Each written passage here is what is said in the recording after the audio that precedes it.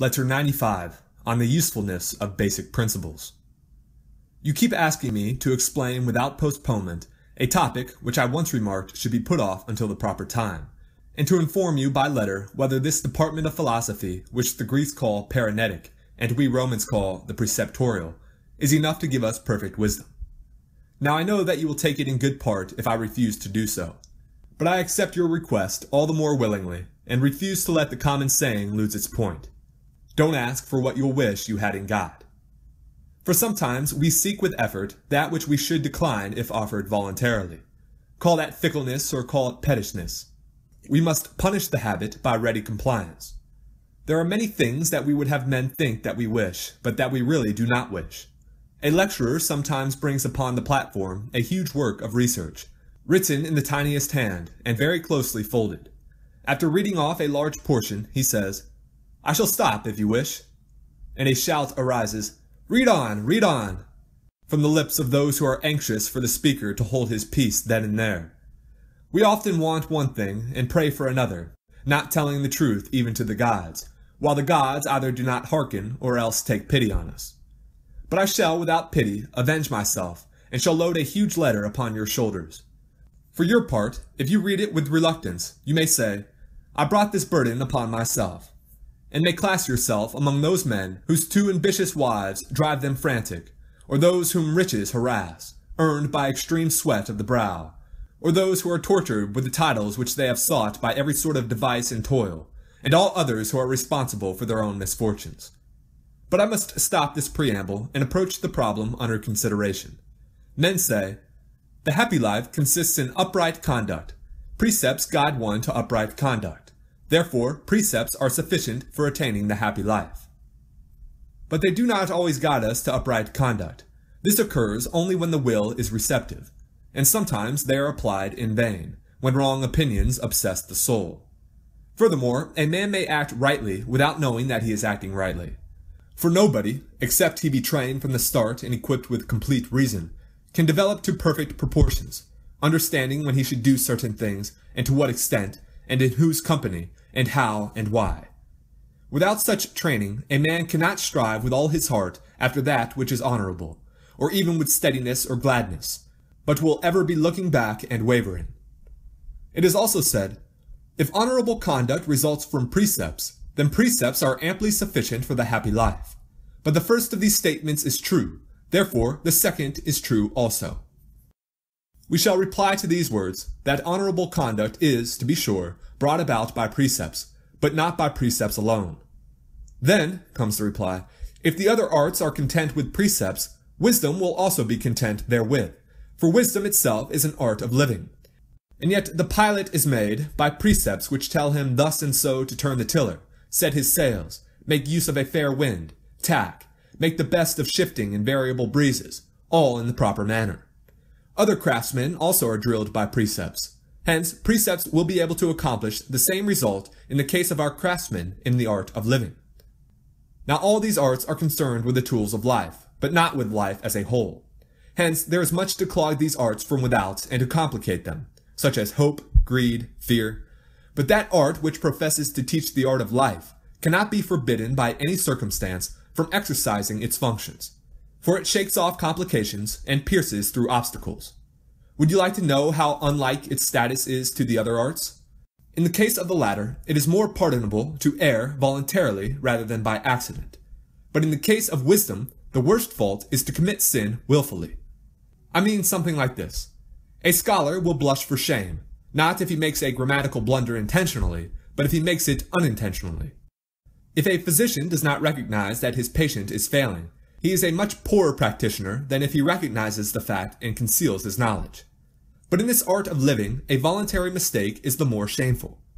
Furthermore, many arts, aye, and the most liberal of them all, have their special doctrine, and not mere precepts of advice.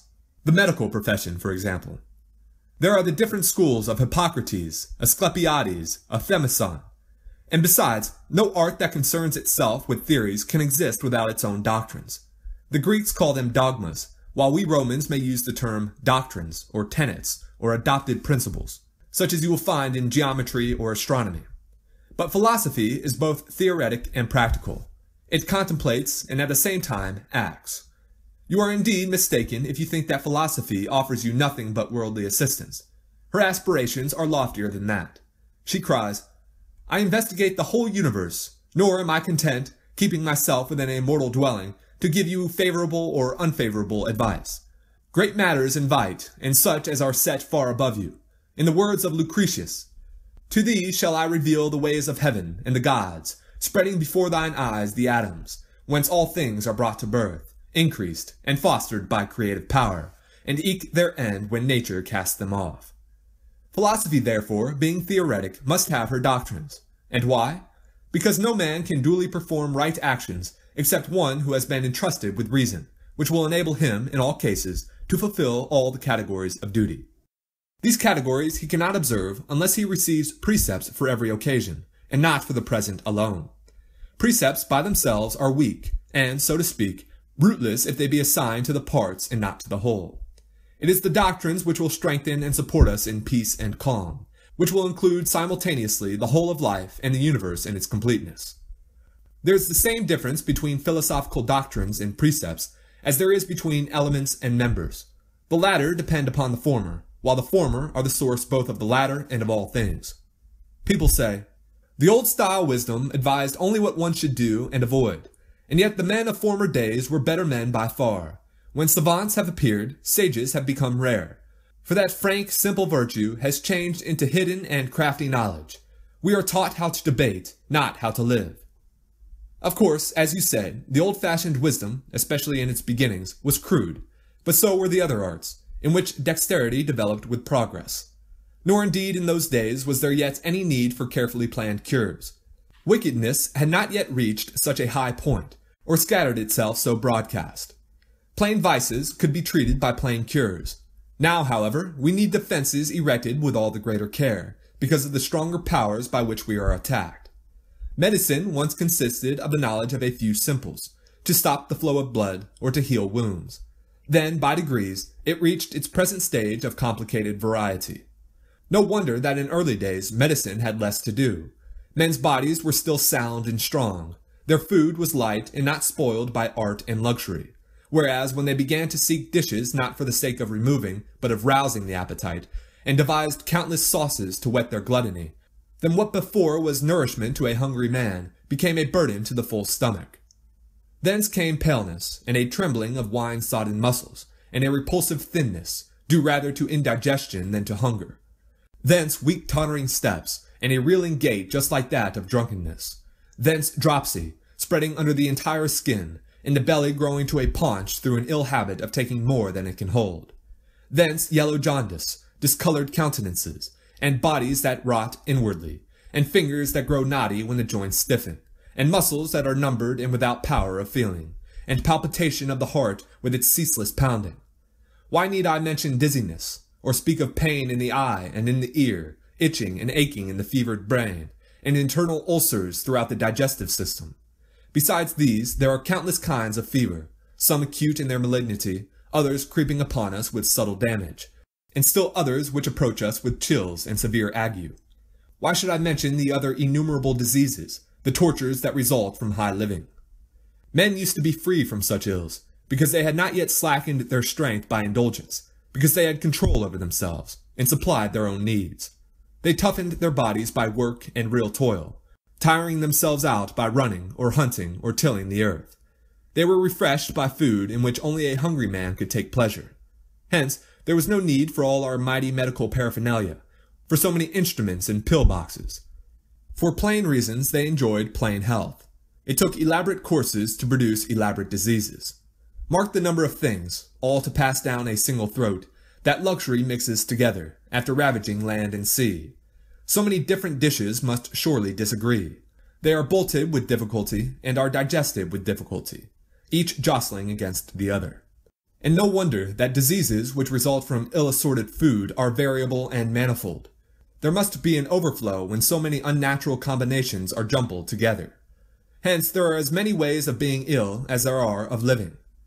The illustrious founder of the guild and profession of medicine remarked that women never lost their hair or suffered from pain in the feet, and yet nowadays they run short of hair and are afflicted with gout. This does not mean that woman's physique has changed, but that it has been conquered. In rivaling male indulgences, they have also rivaled the ills to which men are heirs. They keep just as late hours, and drink just as much liquor. They challenge men in wrestling and carousing. They are no less given to vomiting from distended stomachs, and to thus discharging all their wine again. Nor are they behind the men in gnawing ice, as a relief to their fevered digestions. And they even match the men in their passions, although they were created to feel love passively. May the gods and goddesses confound them. They devise the most impossible varieties of unchastity, and in the company of men they play the part of men. What wonder, then, that we can trip up the statement of the greatest and most skilled physician, when so many women are gouty and bold. Because of their vices, women have ceased to deserve the privileges of their sex. They have put off their womanly nature, and are therefore condemned to suffer the diseases of men. Physicians of old time knew nothing about prescribing frequent nourishment and propping the feeble pulse with wine. They did not understand the practice of bloodletting and of easing chronic complaints with sweat baths. They did not understand how, by bandaging ankles and arms, to recall to the outward parts the hidden strength which had taken refuge in the center. They were not compelled to seek many varieties of relief, because the varieties of suffering were very few in number. Nowadays, however, to what a stage have the evils of ill health advanced! This is the interest which we pay on pleasures which we have coveted beyond what is reasonable and right. You need not wonder that diseases are beyond counting. Count the cooks. All intellectual interests are in abeyance. Those who follow culture lecture to empty rooms, in out-of-the-way places. The halls of the professor and the philosopher are deserted. But what a crowd there is in the cafes! How many young fellows besiege the kitchens of their gluttonous friends! I shall not mention the troops of luckless boys who must put up with other shameful treatment after the banquet is over. I shall not mention the troops of catamites, rated according to nation and color, who must also have the same smooth skin, and the same amount of youthful down on their cheeks, and the same way of dressing their hair, so that no boy with straight locks may get among the curly heads. Nor shall I mention the medley of bakers, and the number of waiters who at a given signal scurry to carry in the courses. Ye gods, how many men are kept busy to humor a single belly? What? Do you imagine that those mushrooms, the epicure's poison, work no evil results in secret, even though they have had no immediate effect? What? Do you suppose that your summer snow does not harden the tissue of the liver? What? Do you suppose that those oysters, a sluggish food fattened on slime, do not weigh one down with mud-begotten heaviness? What? Do you not think that the so-called sauce from the provinces, the costly extract of poisonous fish, burns up the stomach with its salted putrefaction? What? Do you judge that the corrupted dishes which a man swallows, almost burning from the kitchen fire, are quenched in the digestive system without doing harm? How repulsive, then, and how unhealthy are their belchings, and how disgusted men are with themselves when they breathe forth the fumes of yesterday's debauch. You may be sure that their food is not being digested, but is rotting. I remember once hearing gossip about a notorious dish into which everything over which epicures love to dally had been heaped together by a cook shop that was fast rushing into bankruptcy. There were two kinds of mussels, and oysters trimmed round at the line where they are edible, set off at intervals by sea urchins. The whole was flanked by mullets, cut up and served without the bones. In these days we are ashamed of separate foods. People mix many flavors into one. The dinner table does work which the stomach ought to do. I look forward next to food being served masticated. And how little we are from it already, when we pick out shells and bones, and the cook performs the office of the teeth. They say, "It is too much trouble to take our luxuries one by one. Let us have everything served at the same time, and blended into the same flavor. Why should I help myself to a single dish? Let us have many coming to the table at once. The dainties of various courses should be combined and confounded. Those who used to declare that this was done for display and notoriety should understand that it is not done for show, but that it is an oblation to our sense of duty. Let us have at one time, drenched in the same sauce, the dishes that are usually served separately. Let there be no difference. Let oysters, sea urchins, shellfish, and mullets be mixed together and cooked in the same dish."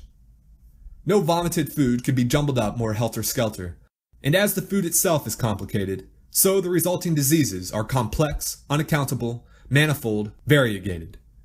Medicine has begun to campaign against them in many ways and by many rules of treatment. Now I declare to you that the same statement applies to philosophy. It was once more simple because men's sins were on a smaller scale, and could be cured with but slight trouble. In the face, however, of all this moral topsy-turvy, men must leave no remedy untried. And would that this pest might so at last be overcome. We are mad, not only individually, but nationally. We check manslaughter and isolated murders, but what of war and the much vaunted crime of slaughtering whole peoples? There are no limits to our greed, none to our cruelty. And as long as such crimes are committed by stealth and by individuals, they are less harmful and less portentous. But cruelties are practiced in accordance with acts of Senate and popular assembly, and the public is bidden to do that which is forbidden to the individual. Deeds that would be punished by loss of life when committed in secret are praised by us because uniformed generals have carried them out. Man, naturally the gentlest class of being, is not ashamed to revel in the blood of others, to wage war, and to entrust the waging of war to his sons, when even dumb beasts and wild beasts keep the peace with one another. Against this overmastering and widespread madness, philosophy has become a matter of greater effort, and has taken on strength in proportion to the strength which is gained by the opposition forces. It used to be easy to scold men who were slaves to drink and who sought out more luxurious food. It did not require a mighty effort to bring the spirit back to the simplicity from which it had departed only slightly. But now, one needs the rapid hand, the mastercraft. Men seek pleasure from every source. No vice remains within its limits. Luxury is precipitated into greed. We are overwhelmed with forgetfulness of that which is honorable. Nothing that has an attractive value is base. Man, an object of reverence in the eyes of man, is now slaughtered for jest and sport. And those whom it used to be unholy to train for the purpose of inflicting and enduring wounds are thrust forth exposed and defenseless. And it is a satisfying spectacle to see a man made a corpse. Amid this upset condition of morals, something stronger than usual is needed, something which will shake off these chronic ills. In order to root out a deep-seated belief in wrong ideas, conduct must be regulated by doctrines. It is only when we add precepts, consolation, and encouragement to these that they can prevail. By themselves they are ineffective. If we would hold men firmly bound and tear them away from the ills which clutch them fast, they must learn what is evil and what is good. They must know that everything except virtue changes its name and becomes now good and now bad. Just as the soldier's primary bond of union is his oath of allegiance and his love for the flag, and a horror of desertion, and just as, after this stage, other duties can easily be demanded of him, and trusts given to him when once the oath has been administered, so it is with those whom you would bring to the happy life. The first foundations must be laid, and virtue worked into these men. Let them be held by a sort of superstitious worship of virtue. Let them love her. Let them desire to live with her, and refuse to live without her. But what then, people say? Have not certain persons won their way to excellence without complicated training? Have they not made great progress by obeying bare precepts alone? Very true, but their temperaments were propitious, and they snatched salvation, as it were, by the way. For just as the immortal gods did not learn virtue, having been born with virtue complete, and containing in their nature the essence of goodness, even so certain men are fitted with unusual qualities, and reach without a long apprenticeship that which is ordinarily a matter of teaching, welcoming honorable things as soon as they hear them. Hence come the choice minds which seize quickly upon virtue, or else produce it from within themselves. But your dull, sluggish fellow, who is hampered by his evil habits, must have this soul rust incessantly rubbed off. Now, as the former sort, who are inclined towards the good, can be raised to the heights more quickly, so the weaker spirits will be assisted and freed from their evil opinions if we entrust to them the accepted principles of philosophy. And you may understand how essential these principles are in the following way. Certain things sink into us, rendering us sluggish in some ways and hasty in others. These two qualities, the one of recklessness and the other of sloth, cannot be respectively checked or roused unless we remove their causes, which are mistaken admiration and mistaken fear. As long as we are obsessed by such feelings, you may say to us, "You owe this duty to your father, this to your children, this to your friends, this to your guests." But greed will always hold us back, no matter how we try. A man may know that he should fight for his country, but fear will dissuade him. A man may know that he should sweat forth his last drop of energy on behalf of his friends, but luxury will forbid.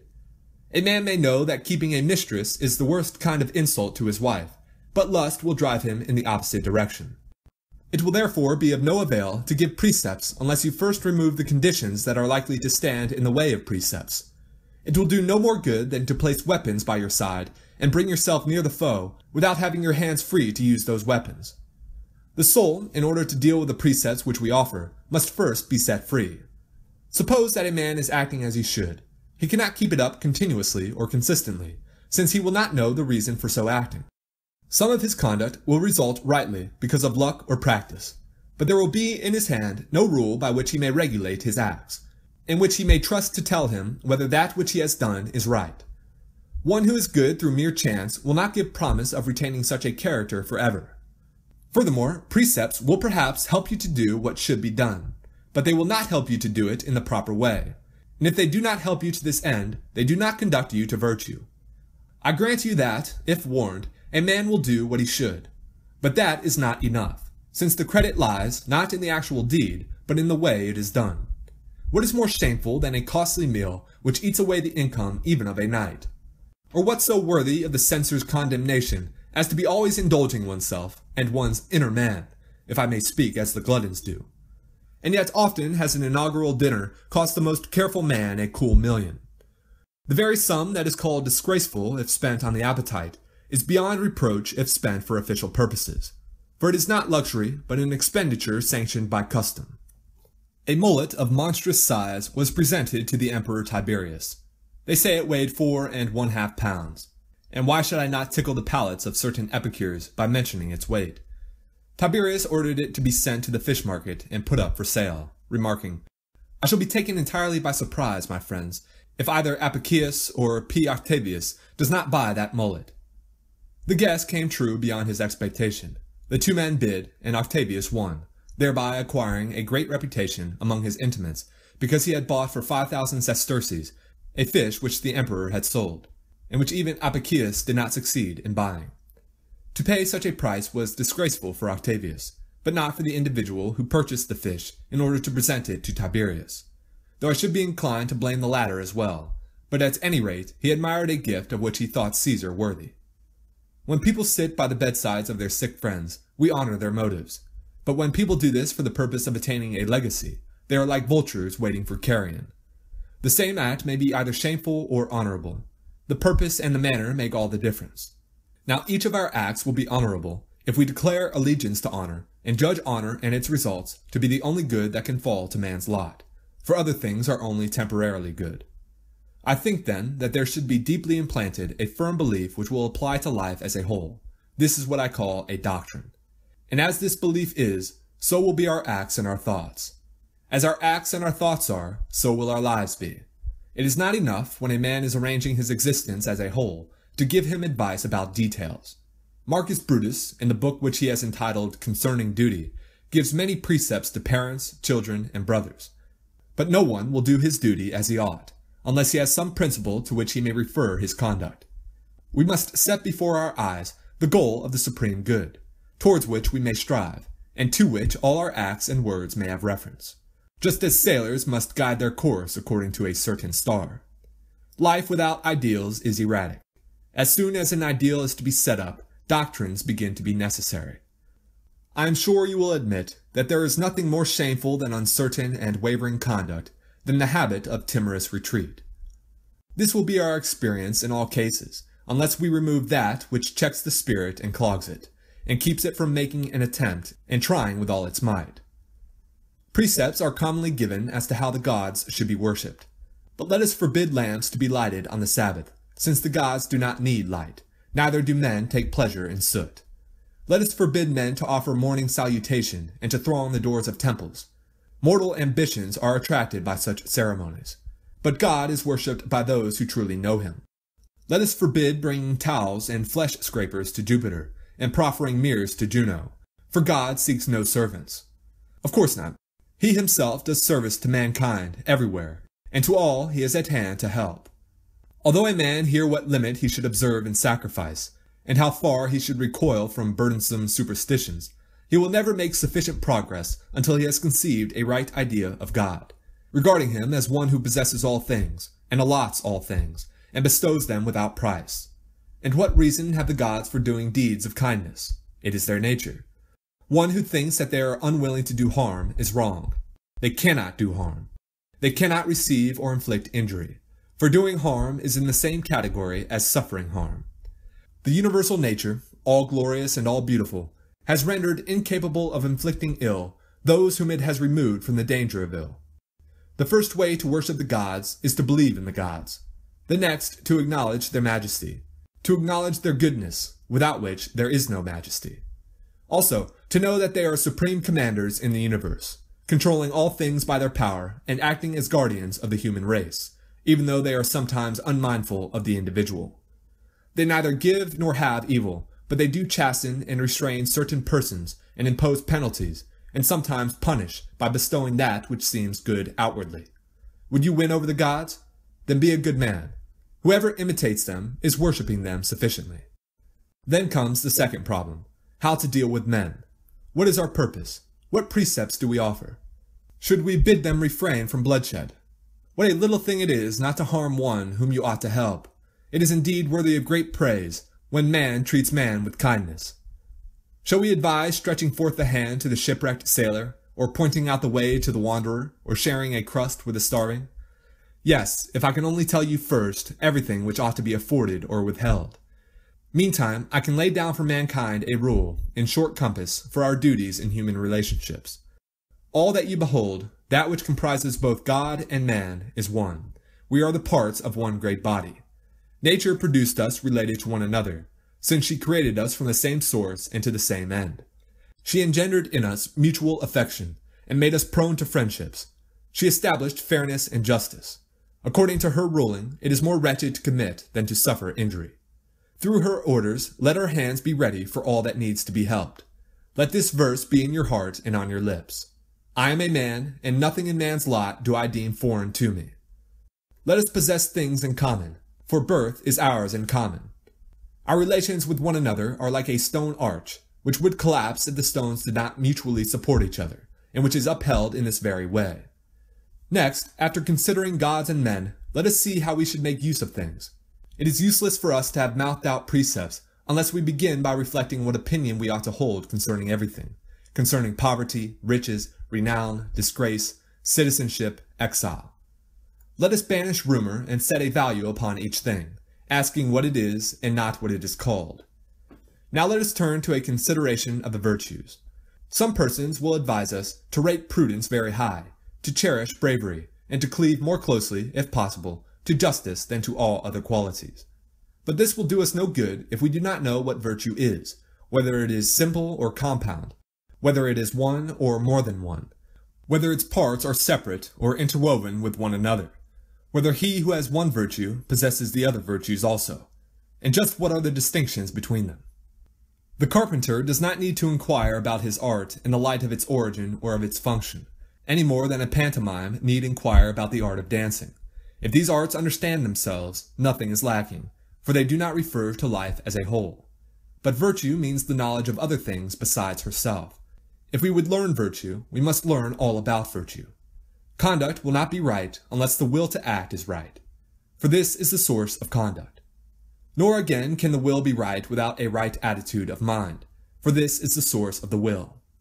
Furthermore, such an attitude of mind will not be found even in the best of men unless he has learned the laws of life as a whole, and has worked out a proper judgment about everything, and unless he has reduced facts to a standard of truth.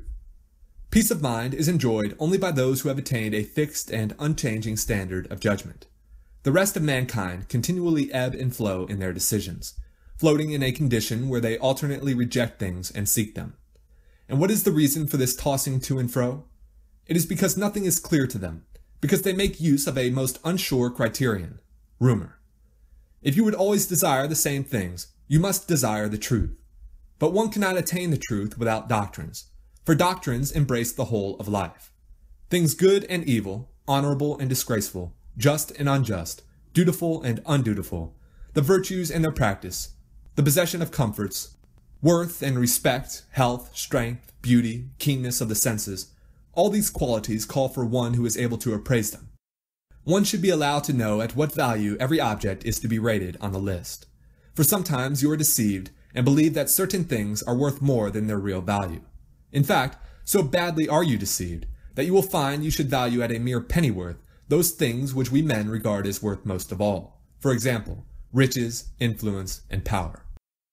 You will never understand this unless you have investigated the actual standard by which such conditions are relatively rated.